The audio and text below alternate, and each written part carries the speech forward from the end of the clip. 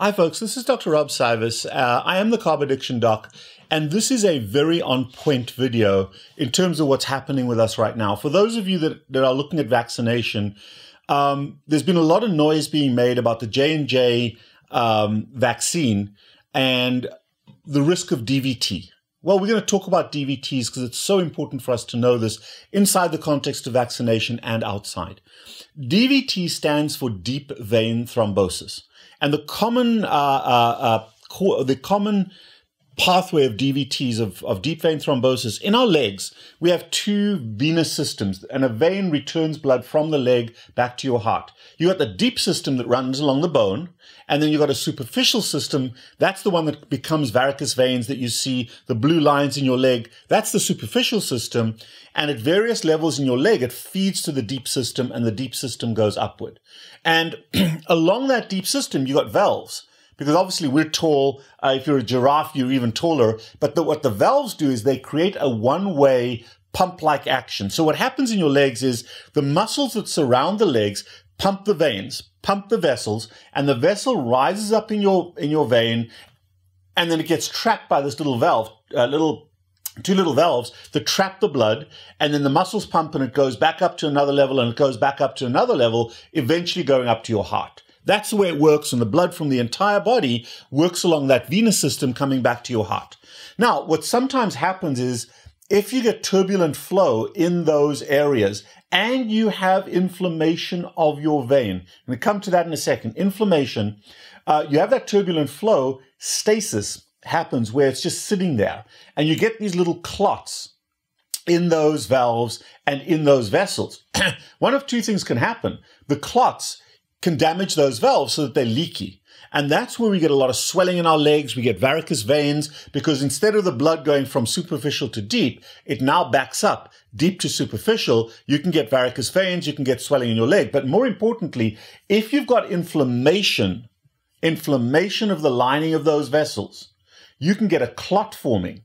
And those clots then propagate up to each valve. And you get this long line of blood clot. You know, sometimes if you look at meat, you see that old blood clot, or if you've ever got cut and you see the clots, or for women, I know this is horrible for guys, but women have to deal with this on a regular basis. If you look at some of the clots when you're having your period, the same kind of thing happens in these vessels. And those clots are very unstable. They're gelatinous. And if those clots break off, they go up the big vessels, they travel up to the lungs, and they go through the heart into the lungs. And in the lungs, they can block the arteries of the lungs, because the arteries go toward the tissue. So you get a pulmonary embolus. The word embolus means it's traveling upward, and it blocks the lungs. And if you block the lungs, now you're not getting blood going to parts of your lung. You're getting air coming into your lung, but you're not getting the oxygen being picked up. And DVT, pulmonary embolus, can actually acutely kill people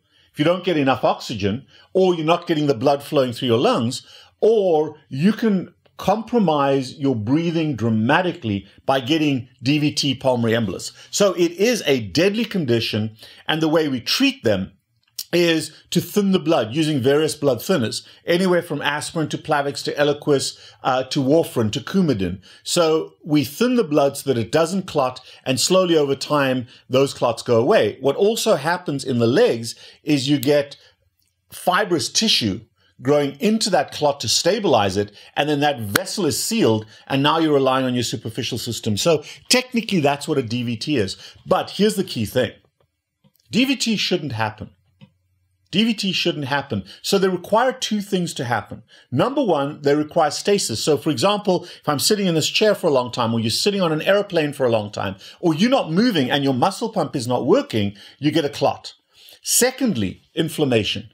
And the commonest cause of inflammation in the modern era, folks, is glucose, sugar. We've talked a lot in many other videos of how sugar damages those blood vessels. And DVTs are far, far more common in insulin-resistant people, in diabetic patients, in patients who have vascular inflammation. Same process that causes heart attacks and strokes. Same thing happens in the deep venous system. You get inflammation, you get clotting activation, and you get that propagating clot. And that is what's so dangerous. And the reason that people are getting DVTs during the COVID era, much, much more so, is because COVID causes intravascular inflammation. But for most people, it's a non-issue. But if you have insulin resistance, if you're obesogenic or diabesogenic, that risk, that inflammatory risk goes up tremendously. And under those conditions, that's where you get your DVT. So the 3 things you can do to avoid a DVT. Number 1, mobility. Move around. Even if you're on an airplane on a long flight, get up and walk around. Wear compression garments. Understand that stasis and inflammation cause it. Number 2, the single most important cause, actually, or thing you can do, get rid of carbohydrates from your diet. Reduce your inflammation. Get rid of carbohydrates from your diet. Get rid of your insulin resistance, and you will improve the integrity of your blood vessels, not only your veins, but also your heart. So a ketogenic diet is a very, very useful thing to do. And thirdly, anytime you are going to travel, anytime you're going to get into a place where stasis happens, it's always useful to take a baby aspirin for a day or 2 before, or possibly take a non-steroidal, an ibuprofen, something that affects platelet aggregation. Thromboxane A2 inhibitors, that's what aspirin does. Take a baby aspirin a couple of times before you fly. When I go back home to South Africa from the US, it's a long flight, 17 to 20-hour flight.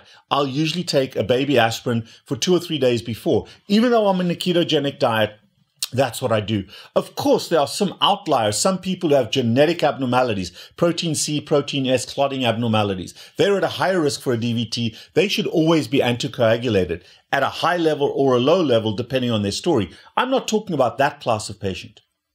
However, DVTs, forget about J&J, DVTs are a high risk that nobody really talks about when you are insulin resistant. And it's a common cause of death.